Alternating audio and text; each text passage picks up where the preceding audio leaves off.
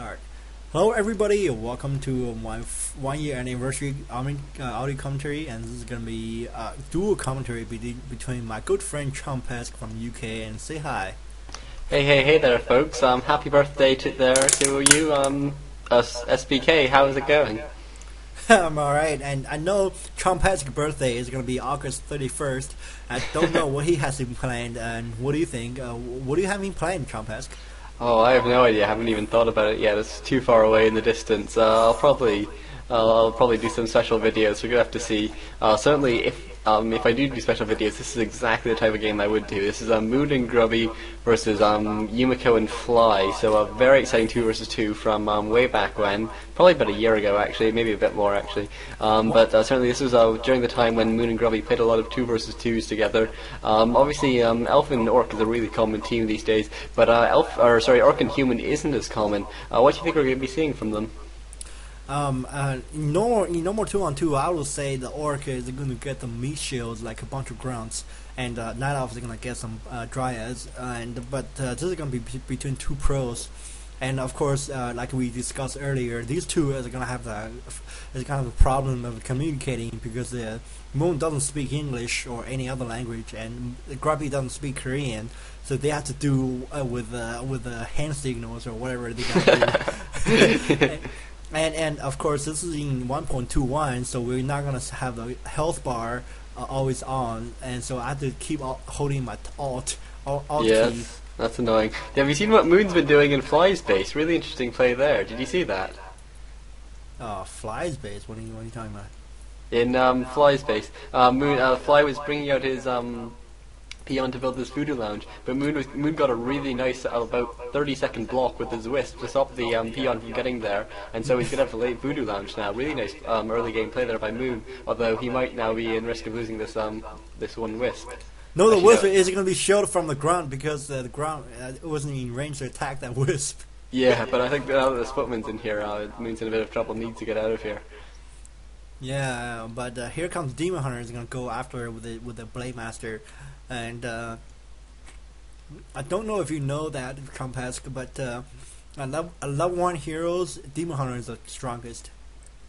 Yeah, that doesn't surprise me really. I mean, certainly, obviously, a Blade Master doesn't get really powerful until he gets a bunch of items, bunch of levels, critical so he strike. can get a higher level critical strike. And so, it looks like YuMiKo is going to be taking this expansion between the 2 bases, not the standard one for Human, but a really nicely defended one.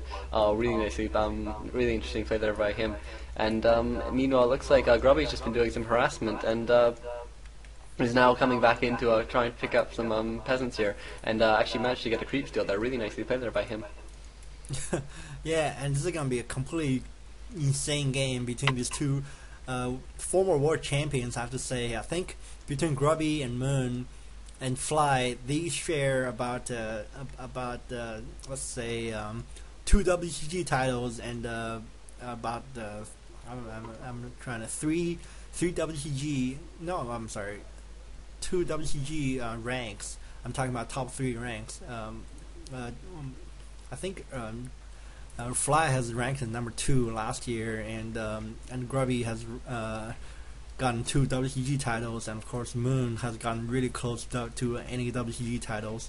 Yeah, certainly a very high caliber of player here. And it looks like we're seeing pretty standard play here from all sides, although obviously YuMiKo setting up his expansion, so not teching, but everyone else is teching him by this point. And what do you think we're going to be seeing from the Orc and Human team here? I think Orc and Human gonna have to go. One of them has to go casters, of course, and I think that guy's gonna be Human, and the other guy has to get meat shields like grunts or maybe raiders, grunts and raiders versus and casters for the Orc and Human team. And I really don't know how Grubby and Moon is gonna communicate. maybe they're gonna try to put a unit in the middle of nowhere and just pin that unit. Yeah. so the other guy can know he's gonna mask that unit or something. yeah. Certainly passing on scouting information and stuff must have been really tricky for them. We were talking earlier about how they did communicate, and it was really forced and tricky. And Moon actually willing to lose all his mana just to get a bit of harassment here off on YuMiKo's base, but not actually doing that much damage. I think not too good for Moon at this point. Oh, Moon's gonna creep here, and I think Grubby isn't going to have to benefit from this external war.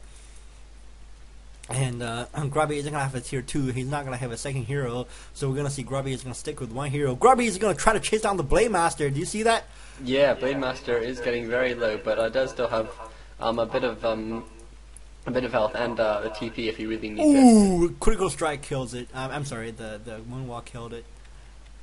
Yeah, very nicely played there by Grubby, and it looks like Moon unfortunately unable to put up his lures at this point just because of all this harassment, but meanwhile is actually building, you can see, an Ancient of Wonders near the center of the map. Moon actually has built a couple buildings down near the center, so playing sort of his standard way of playing 2 versus 2s, which is always very unconventional. Oh my god, and the AM is gonna chase down by the Blade Master. AM doesn't have a boost of speed, but the Blade Master does, so Blade Master is going to successfully chase down. Both players is going to oh, wait a minute. Looks like Moon is going to take Grubby is going to try to take away his okay, why can you explain what happened here? Why Grubby is going to give his unit control and take it away?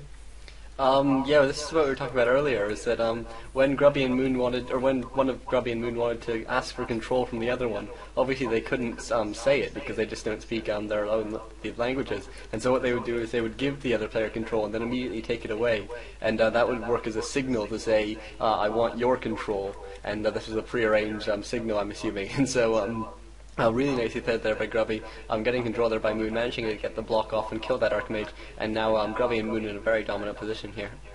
Yeah, I wonder why Moon couldn't use Blitz to block himself, because these are pro players, and Moon, of course, has seen where Grubby's doing, so I wonder why Moon couldn't micro his Wisp to block, but it looks like Moon is going to set up an expansion at the 10 o'clock. Yeah. I don't know if you are familiar with this map, because this map is designed to be observed, because there's a 12 creep camps around the map, and you can actually designate those creep camps in 1, 2, 3, 4, 5 all the way to 12, like a clock face. Do you know what I'm talking about? Yes, yeah, certainly. They're it's basically a square. They're evenly spaced along that square, so it is pretty good for just calling out in terms of clock faces. But actually, look how many grunts Fly's gone for. That's really ambitious of him, considering that Moon's going to be going for Dryads and Huntresses, both of which really hard counter grunts. And so pretty ambitious play here by Fly, who is now if you look at Fly's base, actually YuMiKo set up a couple of towers in his base just for a bit of base defense. I think they know that they have the economy advantage but not the tech advantage, and so they're going to be slow playing this, I guess. I think remember I said one of them the early game map control is going to be grunts and melee units. Grubby and Moon pinned the map twice. You see that? Yeah, yeah. And they're gonna argue about it with pins. Whoever can ping the most times wins. Yeah, whoever. Yeah, exactly. But whatever. Back what I was saying. I think YuMiKo and Fly are going to gain early map control because they're because they're gonna go casters and melee units. That's how the orc and the human gain map control early game, and then let's hope they can continue the map control and perhaps expand or contain the other heroes. I mean the other guys.